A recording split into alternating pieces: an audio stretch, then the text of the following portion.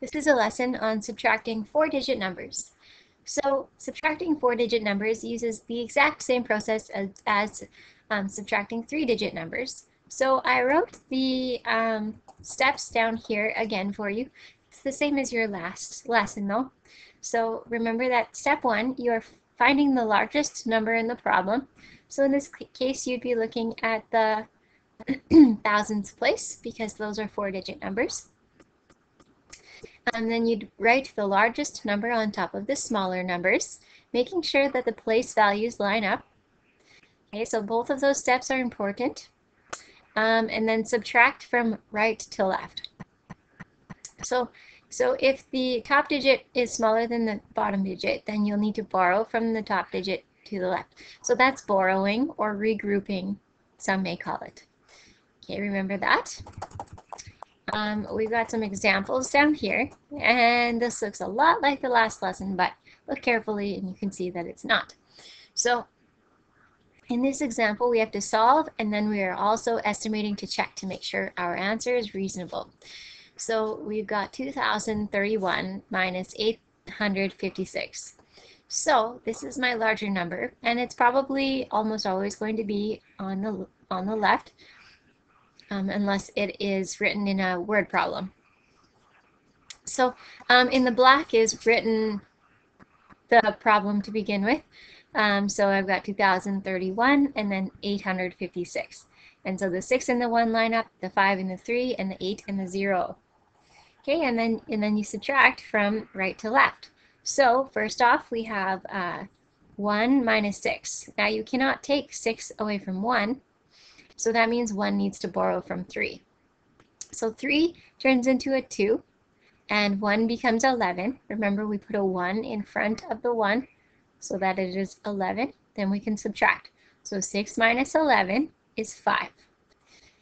Then over here, we've got 5, and in the red is 2. So 2 subtract 5.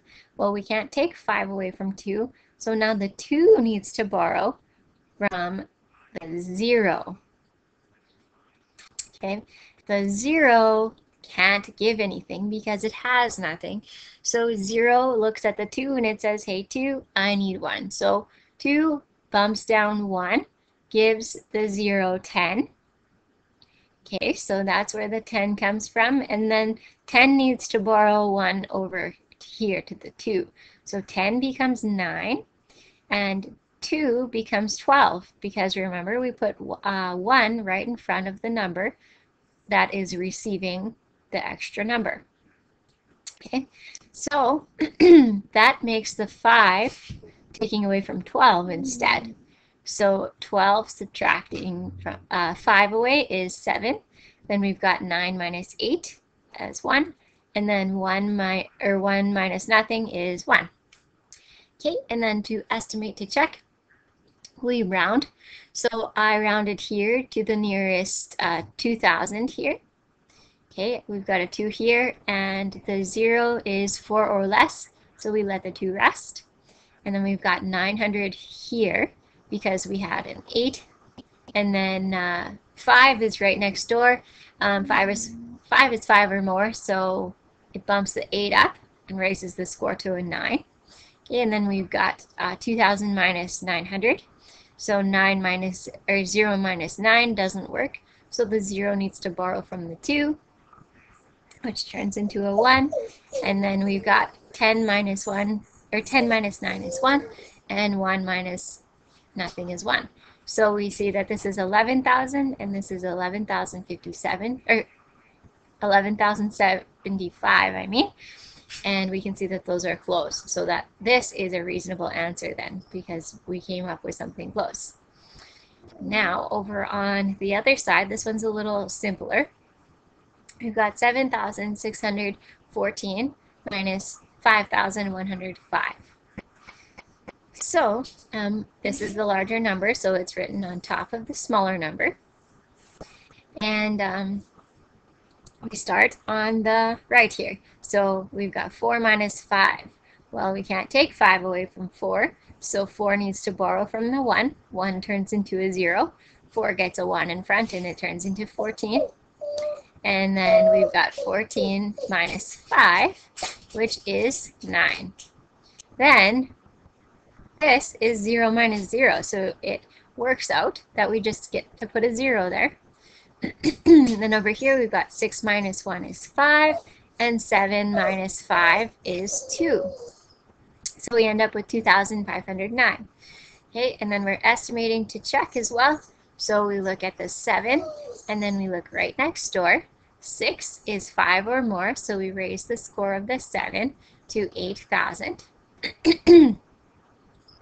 And then we have the 5 here, and 1 is 4 or less, so we let the 5 rest. So we get 5,000. So 8,000 minus 5,000 equals 3,000. And so 3,000 is pretty close to 2,509 because we rounded so much it's not going to be an exact. But if we rounded, if we went 5, or if we rounded this to the nearest 1,000, the 5 would raise the score of the 2 and it would be 3,000. So that's how we can tell that it is a reasonable answer. And then on the bottom here, you've got to practice. So it says solve, then estimate to check if your answer is reasonable. So again, you're doing the same thing as we did above, solving and then also estimating. So pause the video right now and do question A and B, and then play once you're ready to see if you've got the right answer. All right, so you should have an answer for both A and B. And so these are the steps you're going to do. You are going to look at the higher number, which is the first one, and we're going to write it on top of this one, right underneath in this space. Okay, so there it is, and make sure that the 7 lines up with the 1, 6 with the 3, 8 with the 5, and the 1 up here should have no partner. Okay, and then we need to subtract. So, okay, so first we've got 1, and then taking 7 away. Well, we can't do that, so we need to borrow from the 3. The 3 turns into a 2. And then the 1 turns into an 11. So 7 minus 11 is 4. And then we've got over here 2, taking 6 away. We can't do that either. So we must borrow again. So the 2 becomes a 12 after taking 1 away from the 5 and turning it into a 4. Now we've got 12 minus 6, which is 6. And 4 subtract 8, we must borrow again. So we need to take this 4, turns into 14, and the 1 becomes 0.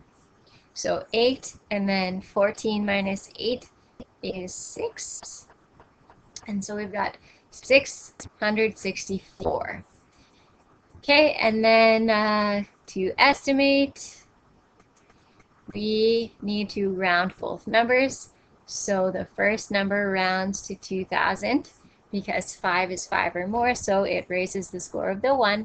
And then we look at the 8, and we've got a 6 next to it, so that becomes 900 because 5 or more raises the score of the 8 to a 9. So then we subtract. Okay, and then 9 can't be taken away from 0. So 2 becomes 1, 0 becomes 10, and our answer is 1,100. Oops. Okay, and then over here, we write the numbers, largest one on top of the smaller one, and then we subtract. So 7 minus 0 is 0. 8 can't be taken away from 5, so it turns into 15. 0 can't give anything to 15 yet, so it needs to take from the 7, which turns into a 6. The 0 turns into a 10, but then for 10 to borrow over here, it needs to turn into a 9. And now we can just subtract. So 15 minus 8 is 7. And 9 minus 7 is 2, and then 6 minus 3 is 3. And then to estimate, we round both numbers and then subtract. So 7,000 would be the top number because the 0 is 4 or less, so it lets the 7 rest.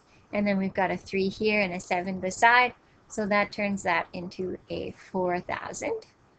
And we subtract, and we get 3,000. So that looks like it's a reasonable answer. So that's your lesson, and here's your assignment, page 71 to 72, numbers 1 to 4.